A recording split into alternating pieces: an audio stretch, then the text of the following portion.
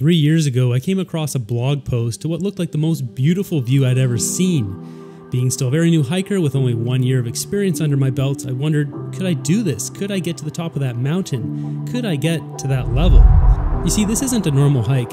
Stretching across the western shore of Vancouver Island, the Mackenzie Range, this jagged mountain range, is a little-known secret kept among the rock climbing community. Climbers would ascend the brutal trail, called the Climber's Trail, more than 1,400 meters over only 6.5 kilometers. Typically, an ascent of that magnitude would spread across double the distance or more, making this not a hike, not a climb, but something in between. 2 blog posts from local legends, Chris Istace, whose post I originally found, and Matthew Lettington, was all I had to navigate up this mountain, which seemed like a daunting task. Both Chris and Matthew are not only hikers, but climbers, and many of their photos were showing off the rock climbing section at the top. Now, I'm no climber and don't intend on being one, so maybe I could find my own Everest up there, my own pinnacle to summit. Well, it was right there in the write-up. Perez Lookout, a flat-top summit among the many peaks of the Mackenzie Range. Being one of the only few flat spots up there, climbers would pitch their tents on this summit before climbing the many peaks nearby. It turns out this is the only summit up there accessible without ropes. This soon became my dragon to slay. I grew up a scared kid from Alberta. I was scared of everything. My name's David, not Sonny. I conquered many of these fears in my 20s and mid-30s, but heights was not one of them.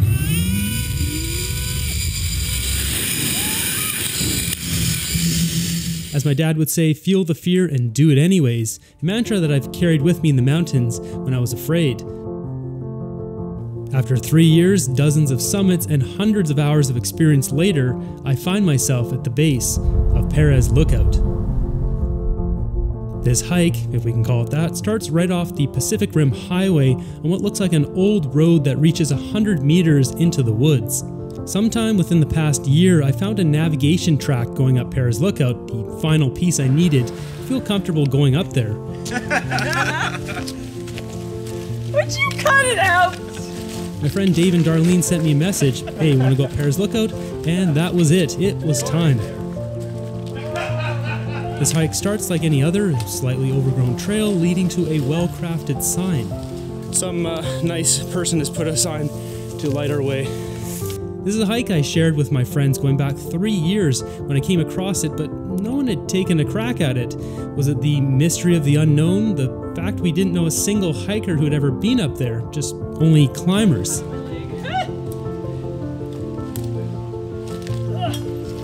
Half a kilometer into our journey, we were already off course following what can only be described as the worst bushwhacking I've ever done. Tons of deadfall, steep course floor with dry pine needles. After hitting a dead end, I pulled out my phone to find we were 400 meters going up the wrong ridge, well above the creek we needed to cross. After heading down, we found the turn we missed crossed the creek and we were back on track on a decently well-booted trail. So we found this other trail that is going down, and the old track I have follows the river, so this makes more sense. Okay, so we're crossing this creek. We've got a cairn up there, we got more tape down here.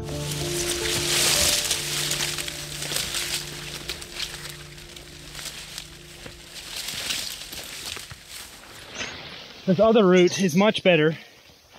Still a little bushy though.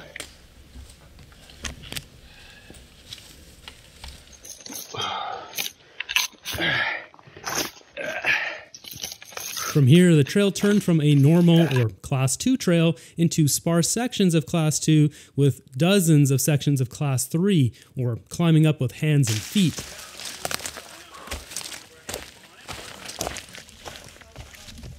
Ascending this kind of terrain for more than 5 kilometers wasn't going to be the only problem, though. Something was wrong with my body. This is definitely a very well-marked trail. Very vertical, and it's tiring. Lots of climbing. I didn't have my normal energy, my breathing was heavy, and I was sweating profusely early into the hike. Despite being in the dense forest, the air was warm from the 34-degree heat blazing down on the mountain.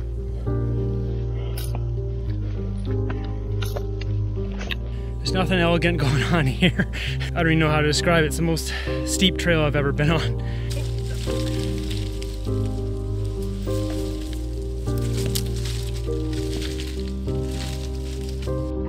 So we're still climbing. Whole thing has been a climb. Now we're up to rock.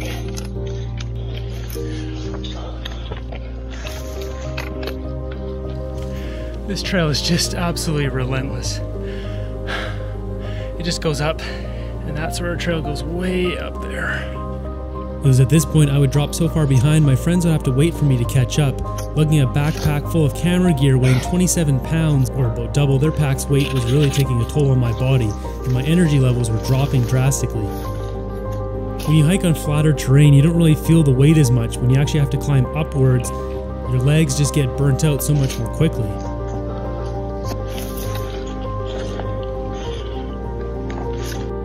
Soon, we were greeted with the first view of the day.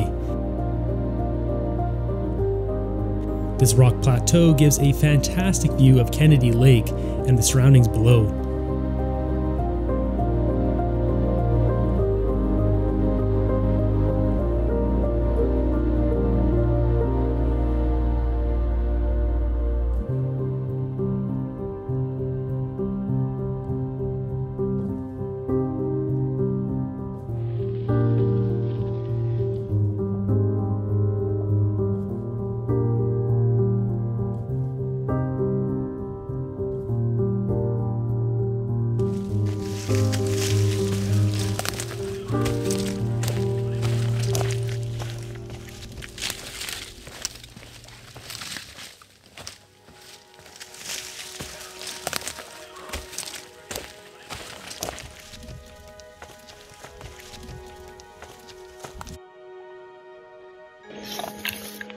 About halfway up the mountain, I discovered a hole in the ground which drops down about 30 feet, clearly a gateway to the underworld.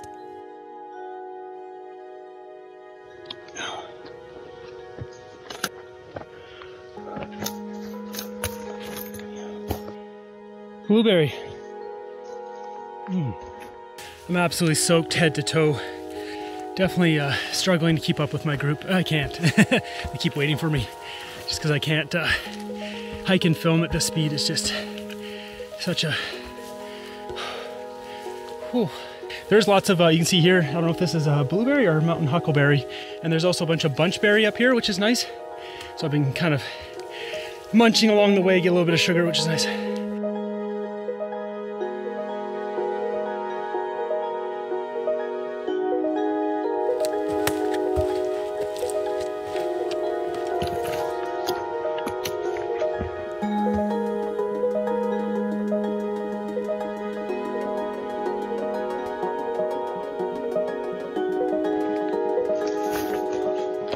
Got lost a few times here off trail. It's a lot more bushy and hard to follow where to go around here.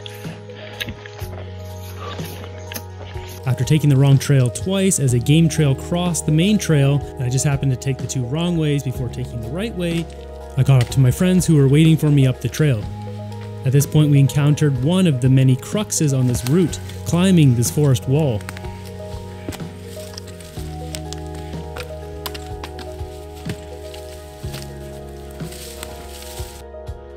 Alright folks, I don't even know if I can point my action camera up enough to see the top of this ascent. It's so steep.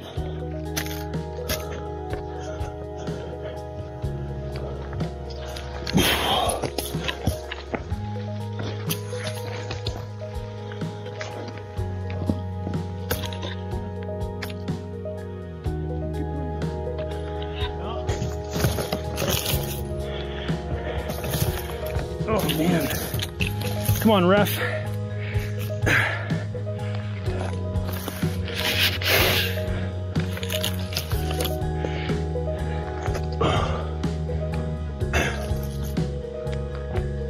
It's so steep that if I slip, I have to be holding onto a root to save myself.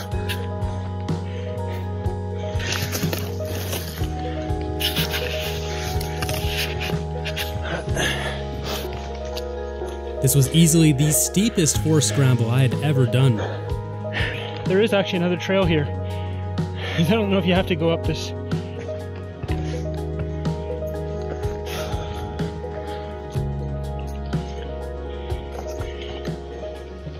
We were briefly greeted with something that resembled flat ground and some water.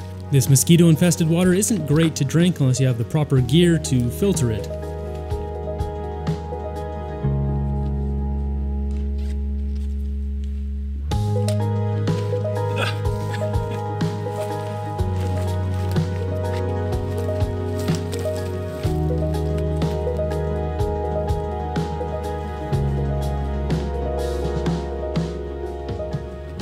Can't film all the climbing sections, there's just too many, but you can see that's about 20 feet, and then there was another one just below it, there was another 20 feet. So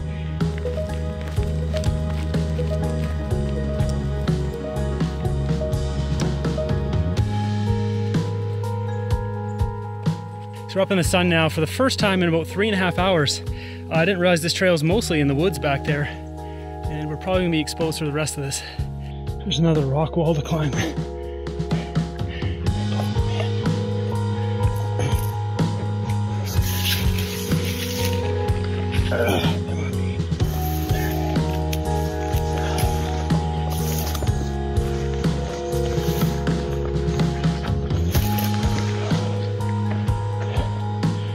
There's many sections like this where you easily lose the trail and suddenly you just feel like you're lost on the side of a mountain. I've lost the trail again. Understand, there's a thing right there. Back down we go.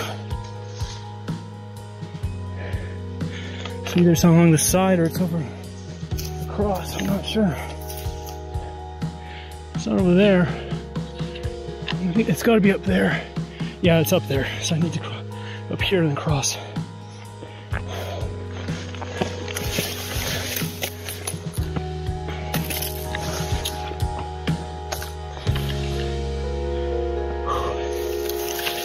There we go.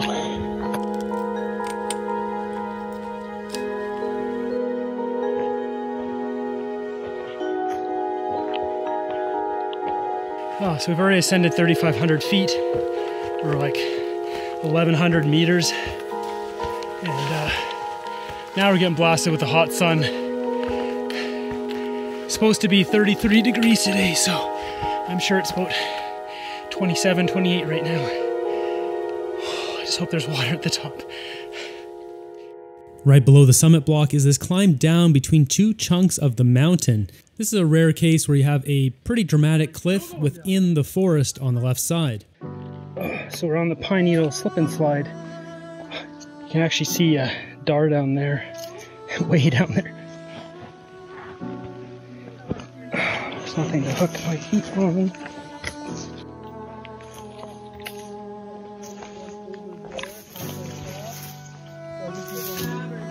Really making us fight for the summit. So you can see this is where we down climbed. There's actually a really spicy cliff just over there.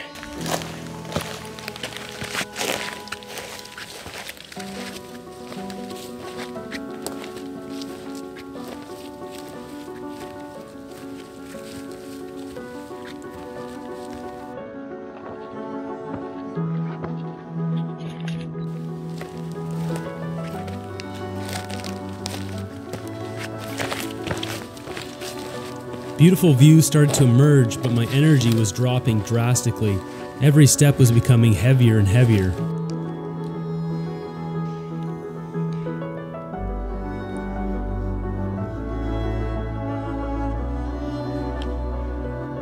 Found a nice little snack spot here.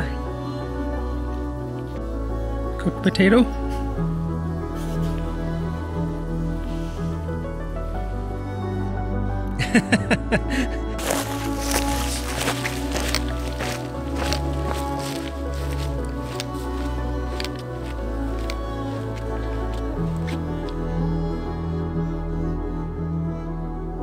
Finding this waterfall that still had running water was a real blessing near the top of the mountain.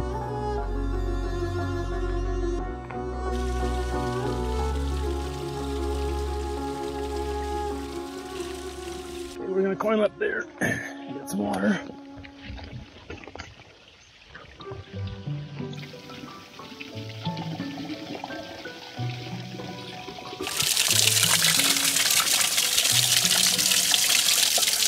At this point, I'd already drank 6 liters of water and it just didn't seem like it was enough. There wasn't enough water I could drink to get my temperature to go down.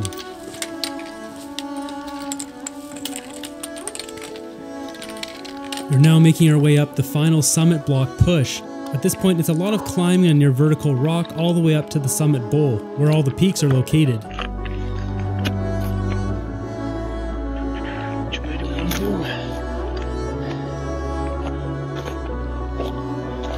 I've entered the no-fall zone, folks.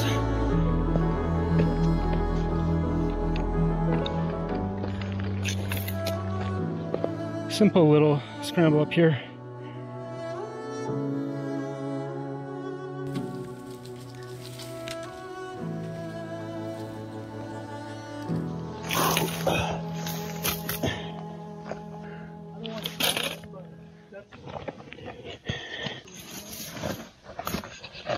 That's a spicy one right there.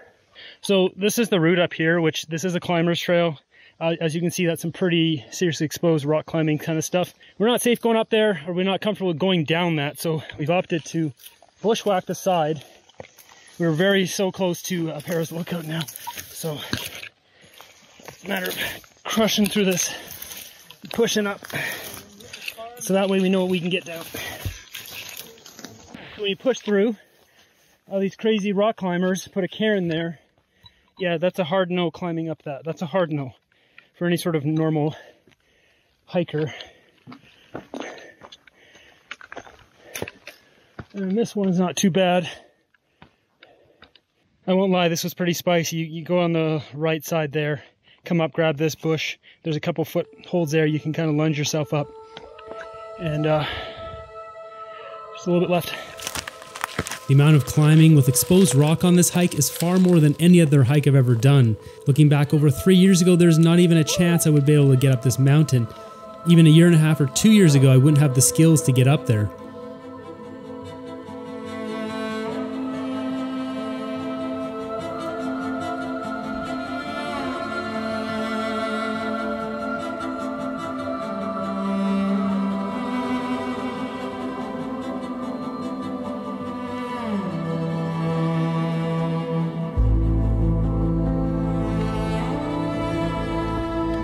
Coming up here, you're going to do this. Stick on the left side, there's some steps there. Looks like we can basically just use this as a stair step. Some steps on this side, the far right. Careful steps up this rock wall finally gained us access to where all the summits can be found.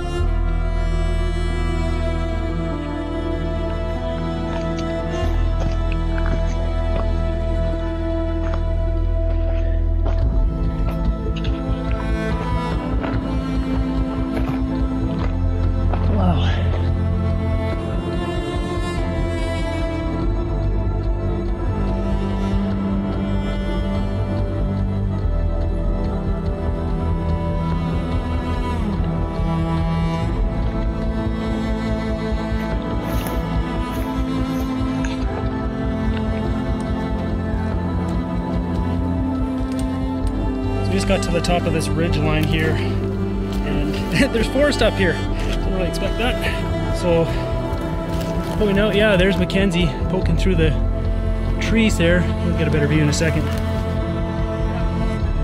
So, pretty sure that's Perez lookout right there where we're heading now, because we can actually climb up there. All the rest he needs ropes.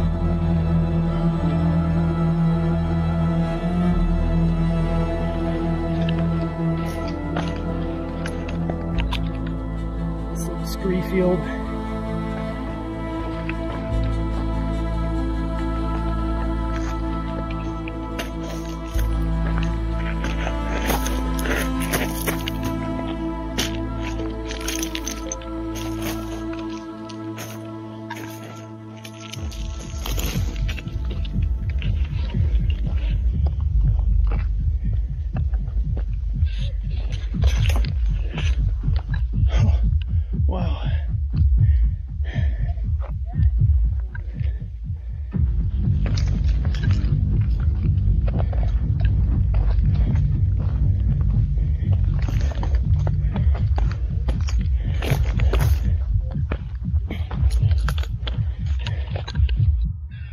little spicy getting up here on Perez.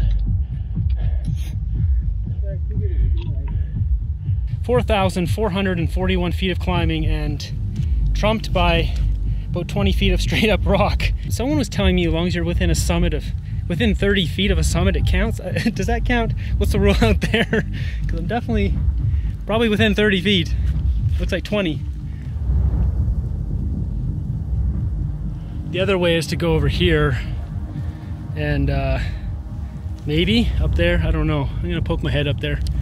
So I ended up getting on top of that little thing there and just looping around, and now I've got a little bit to go down here. Maybe I can get up over there. I ended up losing my nerve climbing down this rock. I decided to go back the way I came, go all the way around, and then scramble up this steep forested wall. The bottom section of the new route I picked out is all rocks and shrubs. It's easy enough to pick my way through. The top half is all thick forested shrubs. This wall was almost vertical at points, and I was using the branches almost like ropes to climb my way up. This is the thickest bush at a steep angle I've ever climbed.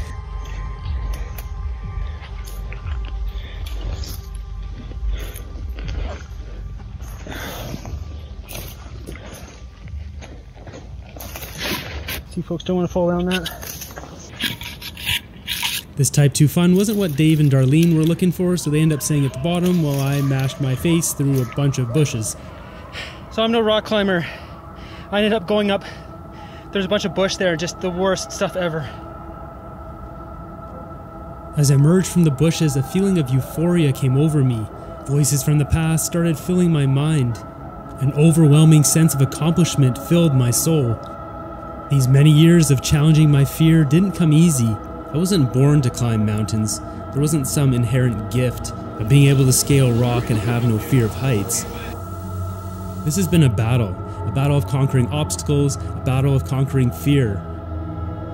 Throughout life, fear has crippled me. It's made me afraid of trying new things. It's made me afraid of going new places. I was afraid to drive, I was afraid to fly, I was afraid to meet new people, I was even afraid to go to a party with people I knew. Fear consumed my life, but by my mid-20s it was time to make a change. I would no longer be afraid to change my life. I would use my fear to push myself to another level. It forces us to ascend to a level we didn't believe we could reach.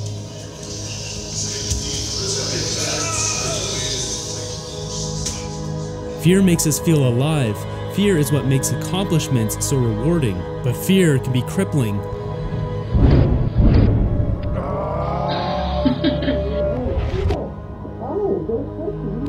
Fear of not being loved, the fear of not being good looking, not being thin enough, not being strong enough, not being rich enough, and not being smart enough. Fear can drop us to the lowest pits of life or raise us to the highest plateaus.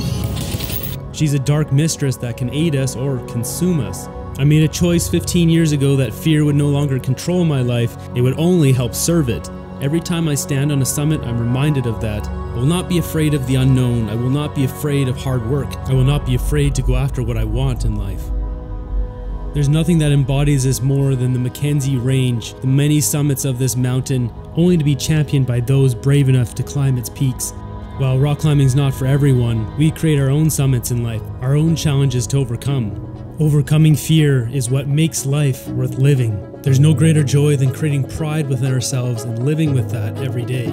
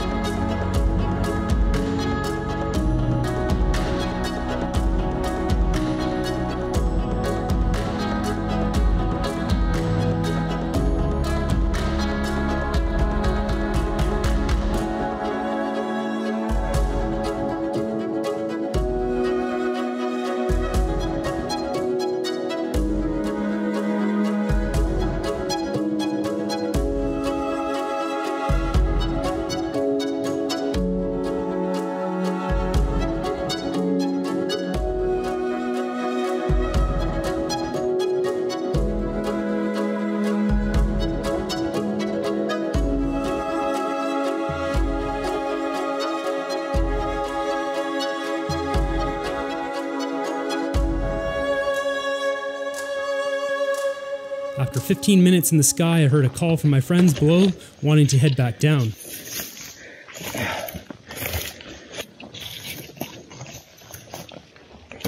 Oh yeah, this is lovely. This is lovely.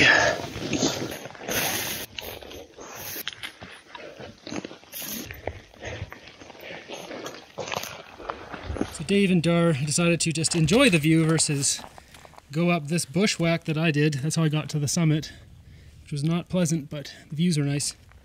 And it's time to head down now. The descent started quickly. We raced down the rock slabs, the steep Crux, through the Alpine trees to the sketchy forest cliff section. It was at this point I started to slow down again. Holding 26 pounds on my back for 7.5 hours, minus the 10-minute snack break we had, I was beginning to overheat badly in the sun. My friends would disappear into the forest far ahead of me and end up having to wait about 5 minutes for me to catch up, just like on the ascent. With almost 3 hours of descent ahead of us, the story takes a turn for the worse as my condition worsens and I run out of water. Dar ends up completely lost in the forest by herself, and I end up keeled over in the fetal position on the trail, which will all be explained in the next episode on a new series I'm starting called Trail Fails, a series highlighting failures in the woods and how to learn from them. So be sure to subscribe, you aren't going to want to miss this. If you enjoy this content and want to support me, I have a Patreon account at patreon.com/davidhiking, and I'll see you in the next episode.